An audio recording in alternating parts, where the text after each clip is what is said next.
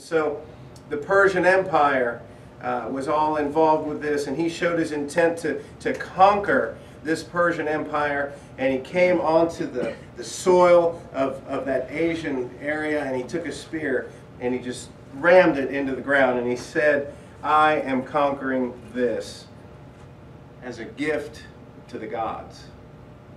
What a skewed motivation, right? And so he showed his eagerness to fight, and he was just always ready to go and ready to just take it all for the glory of his false gods. But before the battle campaign began, he was very wise. He went to all of his main leaders, and he just had this conversation with them and said, how are you doing? Are you set financially? Because this is going to be a long campaign, and you're going to have to leave your families for a while, and in fact you might not come back. So are you set? Are you ready to go? And they would tell him what their needs were, and so he would give them wealth and riches and lands to make them financially secure. Boy, that's talk about wise leadership. Just making sure your people have what they need, making sure that they know that you know you're going to take care of them one way or another. And so he was wise in this way, and so he was garnering the support of all of his top leaders. But his top general came and approached him and said, after Alexander had given away most of the personal wealth that he had, because he knew it was an investment. He knew he was going to get back far more in the end. And he said, you have given nearly everything away. What have you kept for yourself? And Alexander the Great said, hope. I have hope. And the general said, in that case, we who share in your labors will also take part in your hopes. And then he refused the estate allotted to him, and several other kings actually refused too, in honor of Alexander. And so this is a fantastic story, but it is the totally wrong concept of hope. Yeah. Totally worldly, totally skewed, totally twisted. You know, the world loves to do that to us. Have you noticed that? They'll take our Bible terms and they will hijack them and they will twist them. Do it all the time. They do it all the time. That's right. Hope is one of them. Love is another. Oh, it's messed up, isn't it? Right? Well, you think about this. If you ask people, and I'm sure this has happened to you, and you say, are you going to heaven? What's the first thing most people say? Yep, I hope so. They say, I hope so. I hope so. They say, I hope so. That's right. You know why? Because when the world takes that word hope, they get it twisted around to mean wishful thinking. Wishful thinking. Are you going to heaven? Well, be nice. Maybe. I don't know. I hope so. That's wishful thinking. Yeah. I don't know how people live like that. But the Word of God has something different to say about hope. Yes. And in this particular passage, we see that at the heart of hope, here's the notions of two things. We see relationship and reward. That's what hope is all about. And you say, Pastor Andrew, I was there. I was right there with you until you said, what are you talking about? Relationship and reward. So let's look at it. So when we consider hope, biblical hope, Christian hope, we must understand hope in terms of relationship and reward. So let's think about this. The verse that we are focusing in on, verse 27, the mystery revealed, Christ in you, the hope of glory. Well, we're going to talk about relationship. Why am I talking about relationship? Christ in you. That's relationship. You got Christ and you got you. Relationship is at the heart of this biblical notion of hope. But in relationship, Christ in you, Christ in me, Christ in us as believers, that relationship, but there's even two parts to that. First is Christ, the designated Savior. Let's think about the designated Savior for just a moment. Christ comes from the Greek Christos, which we're familiar with, which is the same as Messiah. So in the Old Covenant writings, we have Messiah, which comes from the Hebrew Moshiach, And then in the New Testament, we have Christ, which comes from Christos. But they mean the same thing. It means the anointed one or the chosen one. So we have the designated Savior. Matthew chapter 2, verses 4 and 5. And when he had gathered all the chief priests and scribes, so I want you to try to figure out who this he is. Who is he? When he had gathered all the chief priests and scribes of the people together, he inquired of them where the Christ was to be born. So they said to him, in Bethlehem of Judea. You figure out who that is? That old wicked snake Herod. The one who wanted to just devour the Christ child. And so we see, even at that point, there was a designated Savior, because all of the chief priests and the scribes were coming and saying, the Christ, the Messiah, is going to be born in Bethlehem of Judea. Matthew chapter 1, verses 20 to 21. An angel of the Lord appeared to Joseph in a dream, saying, Joseph, son of David, do not be afraid to take to you Mary, your wife, for that which is conceived in her is of what? The Holy Spirit. Oh, what a miracle that is. What a miracle. And she will bring forth a son, and you shall call his name Jesus, for he will save his people from their sins.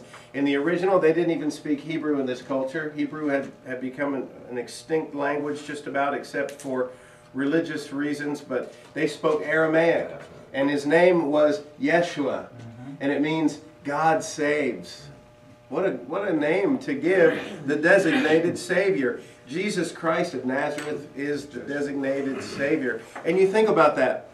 If you look at the heart of God and the mind of God, and you look all through these Old Covenant writings and prophecies, you'll see the heart of God is to save humanity from sin. But you know what? He could have done that a million different ways, right? God could have done this. He could have created every person that would ever exist at one time as mature adults and say, I love you, you're saved. But he didn't do it that way, did he? Yeah, we're all born in different times and different eras.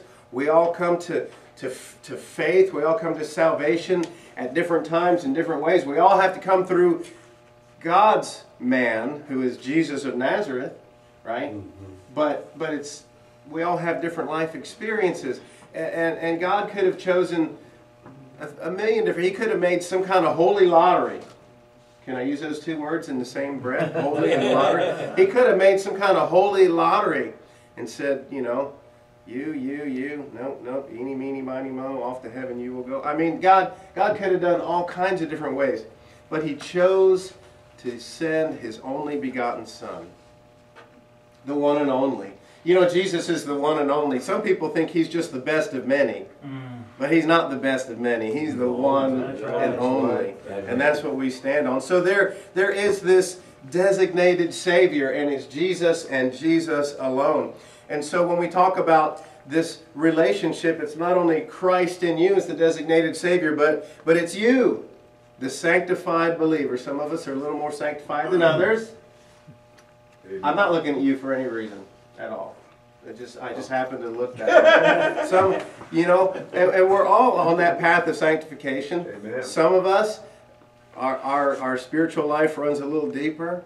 Some are a little more shallow and a little more esoteric. But you know what? It's all about discipleship. And discipleship is not about information. It's about transformation. Amen. And you know what? Sometimes transformation is like this, and sometimes it's like this. Yeah. And so we need to be patient with one another, because you might not be as holy as me, and I might not be as holy as you. So we love each other, but in you, the designated Savior and the sanctified believer. John 17, verses 20 to 23, which is the true Lord's Prayer. We talk about the Lord's Prayer, but it's really not. That's the disciples' prayer, really. Yeah. But this is really the Lord's Prayer. John 17, 20 to 23. Jesus is praying to the Father in the presence of his disciples, the 11 remaining. I do not pray for these alone, these right in front of me, these 11. I do not pray for these alone, but also for those. So we got the these and the those. But for those who will believe in me through their word, that they all may be one, as you, Father, are in me, and I in you, that they also may be one in us. He's talking about the 11 right there, but he's saying, Lord, they're going to have this amazing ministry, and they're going to turn the world upside down. And the church is going to be birthed on the day of Pentecost, and the message of the power of the gospel is going to go out, and people are going to hear it and believe it and receive it and be saved because of these 11 that are sitting here in total perplexed state. They don't know what's going on right now. But he's saying, I'm praying for these, and I'm praying for those, and guess what? I got good news for you. You are one of those. I am one of those. Jesus was praying for you and for me right at that moment. Isn't that astounding? Isn't it? I think he prayed for Bernie a little more than us, but anyway, you're just fun to. You had to. I'm sorry. I won't do any more. I'm moving on to Joey. So anyway, so that they may be one in us, and the world may believe that you sent me, and the glory which you gave me I have given them, that they may be one, just as we are one. And here it is. I in them, and you in me. That they may be what? Made perfect in one, and that the world may know that you have sent me and have loved them as you have loved me. So when we talk about hope, we have to talk about relationship. And in this relationship, Christ in you, the designated Savior, and the sanctified believer. And then we see here when we consider hope, biblical hope, Christian hope. We must understand hope in terms of not only relationship, but now reward. In terms of reward. How am I getting that? Well, look at the verse in 27. Christ in you, the hope of glory. That's the reward. The hope of glory. Everybody loves a reward. Have you ever opened a new bank account where they give you free toaster? You ever get a free toaster for opening a bank account? Some people are going, I don't know what you're talking about. Well, they used to do that kind of stuff. I don't know. I remember as a kid. Back in the 70s, they did, Yeah, I remember as a kid, if you went to the gas station and filled up your gas tank, they gave you a steak knife. We had steak knife. Yeah, we had stamp. drawers Yep. of drawers Stamp, of yep. yeah.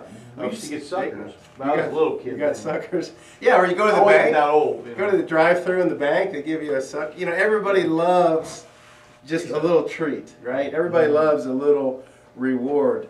And even some of the stuff we talked about was from the 70s, the stuff they used to do. 62, Yeah, but they still do stuff today. They've got all kinds of incentives and rewards. But I want to ask you this: can we expect, as believers, any future rewards?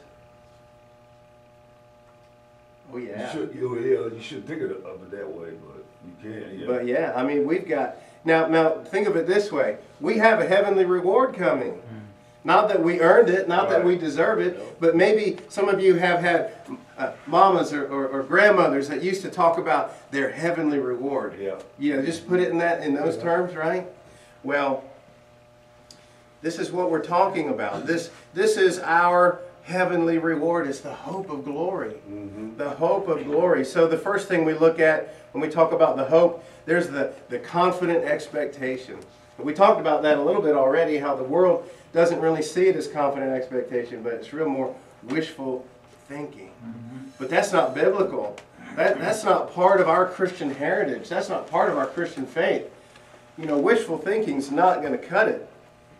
It's confident expectation. It reminds me of a story I heard. An old guy was walking through the park, and he looked over and he saw the ball diamond, and the kids were playing a ball game, and he thought, well, that would be kind of nice to watch. So he kind of meandered over there, and he got there where the backstop is in the dugout, and he kind of looked down in there on the bench and was watching the boys, and he says, how's your game going? And he says, well, it's 18-0. We're behind a little bit. And he says, my goodness. He says, I bet you're discouraged. And the boy says, discouraged? Mister, we're not discouraged. He says, you're not? He says, we ain't even got up to bat yet. And you know what? That's a much better picture. That's a much better picture of hope than Alexander the Great had. Right. You know what I'm saying? Because this boy had a confident expectation that they they could do something, that they could still get something out of it. Now, it's still not a completely biblical example, but you see what I'm saying. There's this comparison that there's a confident expectation. Why can we have that confident expectation? How can we know this? Well, there's a couple of reasons.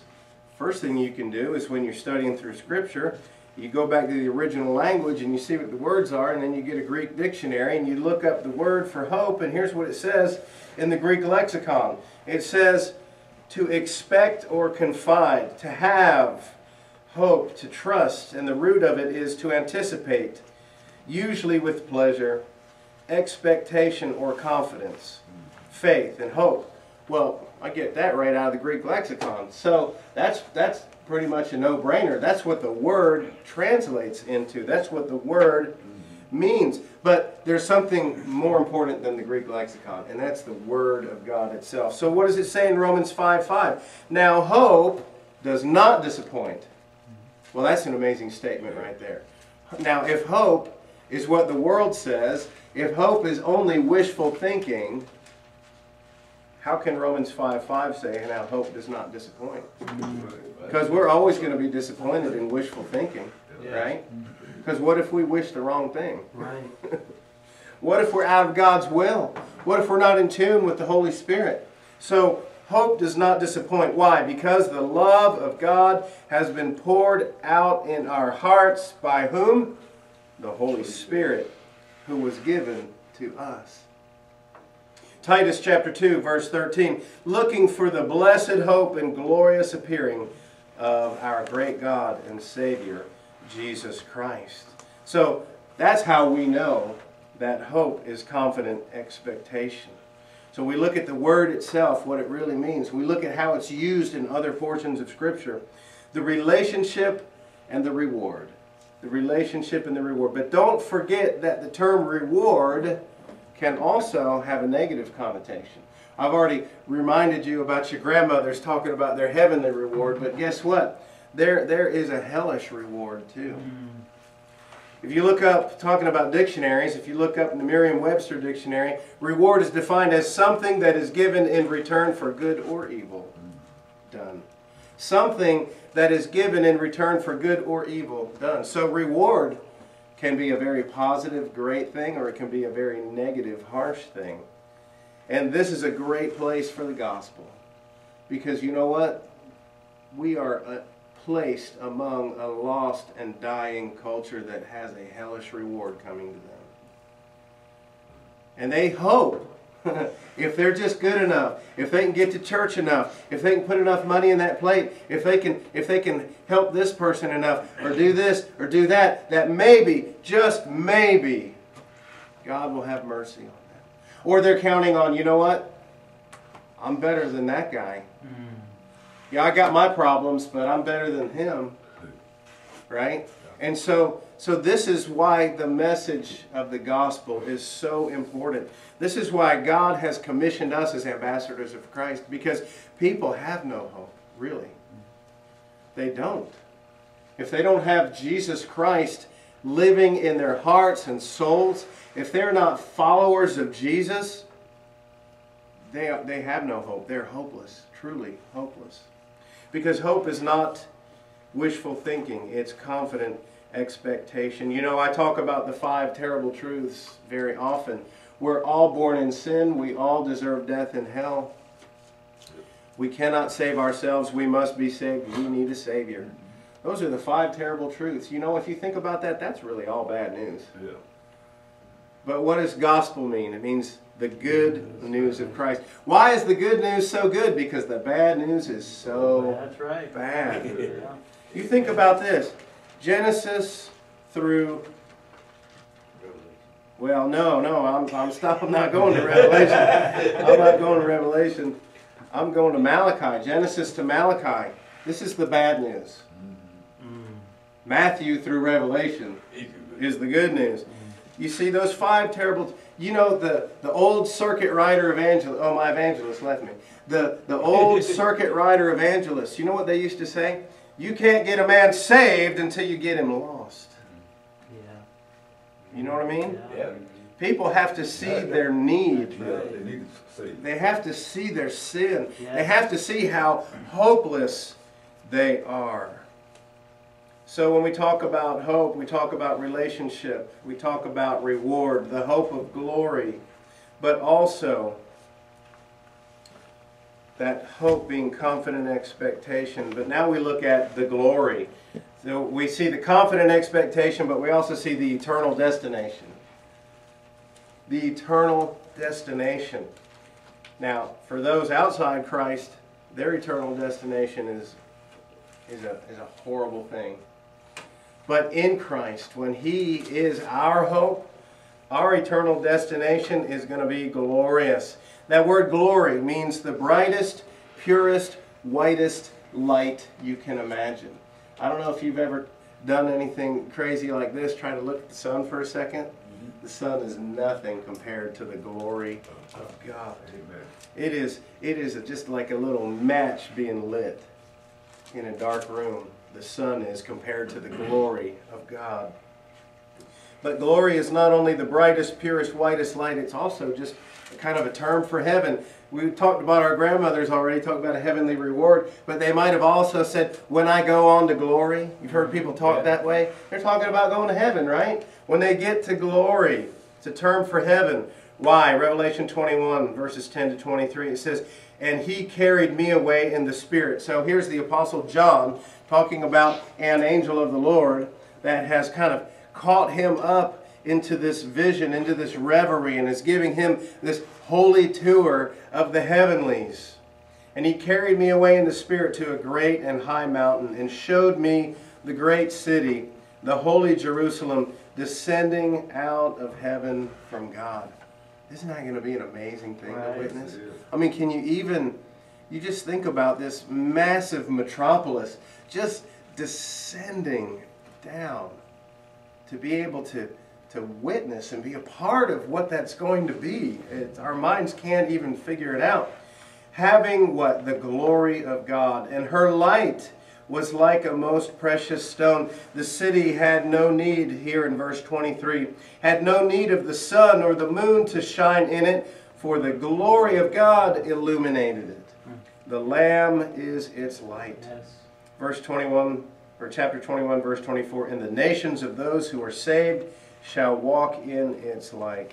So this idea of glory, the eternal destination, is this, very simply, an expression of eternal closeness with God.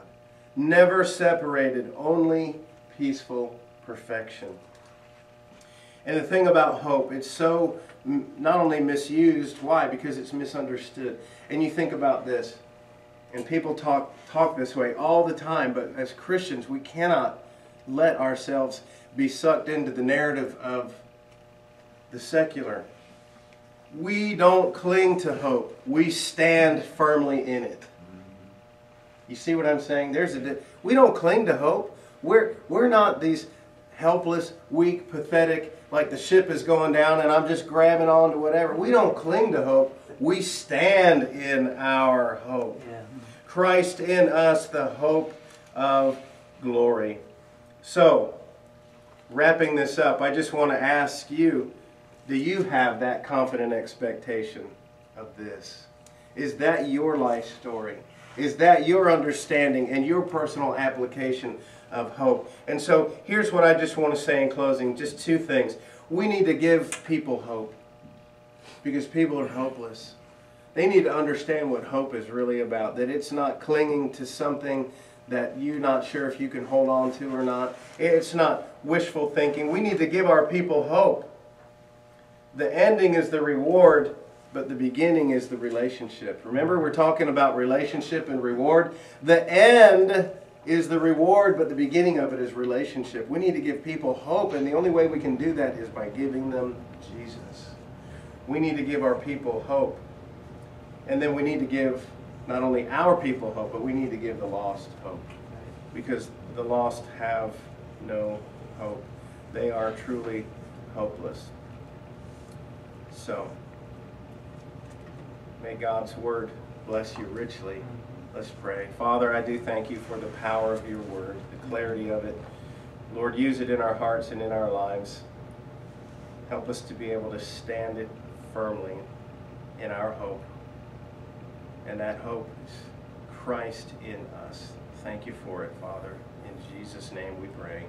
Amen. Amen. Amen.